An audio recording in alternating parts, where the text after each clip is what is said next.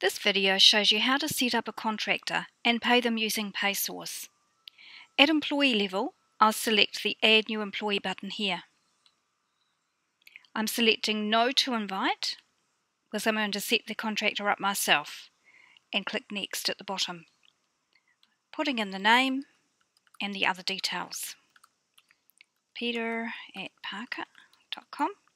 I'm putting in sample numbers here for the IRD number and the bank account. Of course, you have to put in correct numbers. And the start date, I'm just going to select the beginning of the month that I'm paying in. I'll click Next at the bottom. Tax code. He's informed me that he's on the WT tax code, so I select that from the list. And he's also told me he wants 20% deducted, so I'll put that in. I select Next again, and now I'm going to set up the payment for him. I click the little Add button here. Under the rules, we've got one specially set up for contractors, which is fixed amount plus GST. I can change the title of it here. I'm going to call it Invoiced Payment and including WT. I'm actually going to have several payments for him on one invoice, so I'm going to call it Invoiced Payment 1, including WT. Now here we have the feature Has Narrative. I'm going to select Yes to that. This will allow me to put in the invoice number. Of course, the payment is taxable and the frequency will be variable because he won't be regularly paid. The amount to load in is 0 as well because I don't even know what the invoice payment will be. Right, now I select OK to that and I can set up the second one. I'm just going to click the Add button again. Choose the correct field, change the name again, Invoice Payment 2. You can call it anything you want and you can even combine all the invoices into one line, but I just like to keep these two separate. Has narrative yes, frequency variable, amount 0. I've had enough of that. I click OK and finish. Done. Now when I go to run a pay, I can see that there's a pay card entered for Peter here. I have other contractors that I don't pay all the time. Brian and Fred down the bottom here, and I'm going to put Alex out of the pay card list as well because I'm not paying him at the same time either. So I just click the cross here next to Alex and he's down the bottom with the others. I can bring them back any time I want by clicking back again on the cross. However, I'm paying Peter. So now I'm going to enter in the invoice number. 1234. And I'm going to put the amount in, which is $1,000 for his base figure.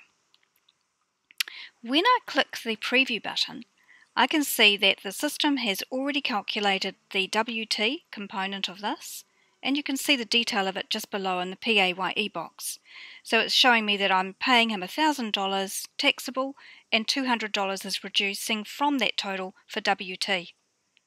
That's fine. But now I'm going to apply the GST, so I tick the little checkbox there and you can see that the total's changed already. When I click the preview button, you can see the grand total here, 1,150, so it's added in the 15% for GST. Further down you can see a breakdown of that information. It shows you that the GST is 150 and it's been applied. Now I'll do the second invoice. 235, and that one can be $2,000. So I'll tick on the GST, which it shows me straight away how much the GST would be, so I don't have to apply it, but I'm going to tick it on and click the preview button again, and I see my payments have changed there.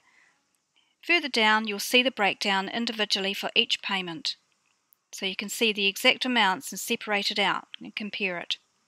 You can see the total withholding tax being deducted is $600 on this amount in the PAYE box. So I'm happy with that. I'm going to calculate the pay and then go to the finalise screen to look at the reports. The banking report shows me the amount that will be credited to Peter and the IRD payment that we're going to be holding for them. But the summary report is the best one to get a proper look at how much the payments are separated out. You can see that the total invoice between the two invoices paid was $3,000. The total GST is $450 and the gross payment is there. and the withholding total is $600. I'm happy with that, but if I'd like to see a payslip to show this, I can click on the detail here. I make sure Peter's name's selected, and over on the right hand side I click on the download button for the payslip.